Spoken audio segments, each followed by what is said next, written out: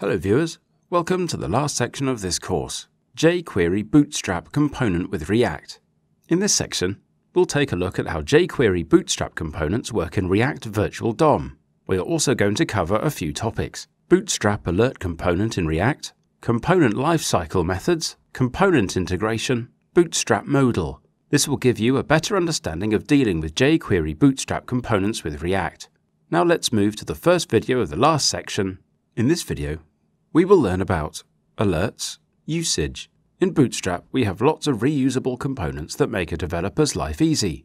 In Section 1, Getting Started with React and Bootstrap, and Section 2, Let's Build a Responsive Theme with React, Bootstrap and React, we explain the integration of Bootstrap. So let us start with a small component to integrate in React. Alerts. In Bootstrap, we have the alert component to show the messages in the UI as per the user action that makes your component more interactive. First of all, we need to enfold a text in the alert class that contains the close button. Bootstrap also provides the contextual classes that represent the different colors according to the messages, which is the same like this: alert success, alert info, alert warning, alert error. Usage. Bootstrap gives us the predefined structure of the alert component that makes it easy to include it in our project, which is similar to the selected class and button type components. When we are using the close button as a child of the wrapper tag where we have declared the alert class, we need to add the .alertDismissible class to that element as shown in this example code.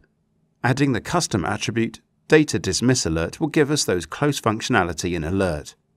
Now we will integrate the Bootstrap Alert component with the React Control Component text area that we developed earlier in Section 4, DOM Interaction with React.js, where we developed a form with a control component. We went through an example of preventing the user writing text into the text area above 140 characters. In this example, we will see how we can bind alert or warning messages with the same component. Here, we are just extending the developed controlled component.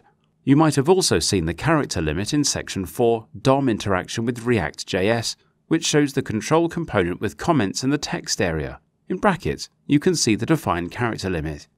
Now we will open the controlled component in our browser. You can see the comments box with the character limit set.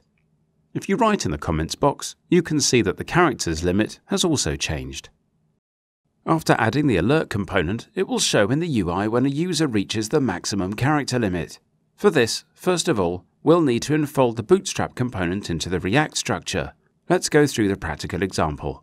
We have created a component with the name of Bootstrap Alert and wrapped the HTML inside the render method. OnClick is calling the handle close function, which will handle the close event. It is the default function of React, as we have the .show and .hide default functions in JavaScript. Nice! We have successfully learned about Bootstrap Alert components in React.